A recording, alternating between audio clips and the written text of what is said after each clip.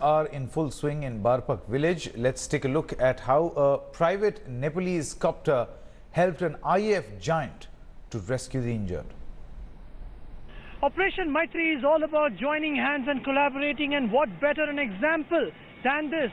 This Airbus helicopter just flew on the request of the Indian Air Force larger Mi17 V5 helicopter into a much smaller area, where this aircraft on my left hand side, this is a medium lift Mi17 V5 of the Indian Air Force. A Russian helicopter could not land, and they brought for them the patients who will now have the good fortune of being flown into Kathmandu and treated. Premchand Mishra in the Gorkha district, Jugal Purohit for Headlines Today. Okay.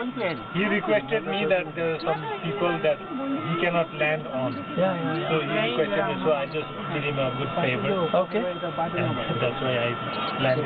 So he could not land because of non-availability of such a big space. Yes.